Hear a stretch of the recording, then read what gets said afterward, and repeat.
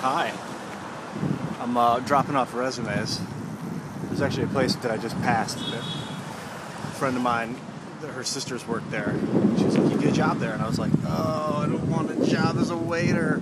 But you know, just working a couple days a week as a waiter could be sweet money at the right place. And this place is really expensive, so it could be cool. So I'm gonna go back and do it. Come with me.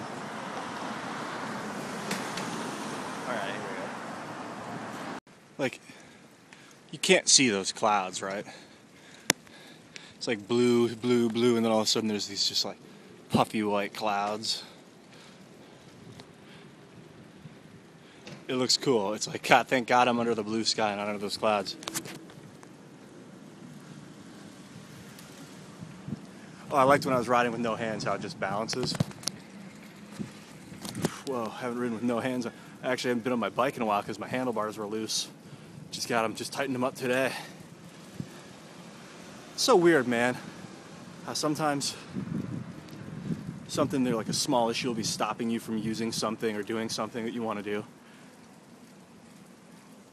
And you've got like I gotta do this to fix it. I gotta go through this whole ordeal to fix it. But realistically, you don't. You just gotta do one little, like I needed an Allen wrench. I was like, I don't have the right size Allen wrench, but I didn't check.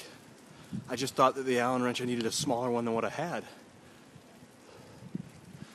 And it's like, no, I mean, I just needed the Allen wrench I had. I just was like tricking myself. Or this is a nice car. Brian has this car. I like that. It's a Jaguar. Been seeing a lot of it since he bought it. Anyway, I tightened up my bike and now I'm out.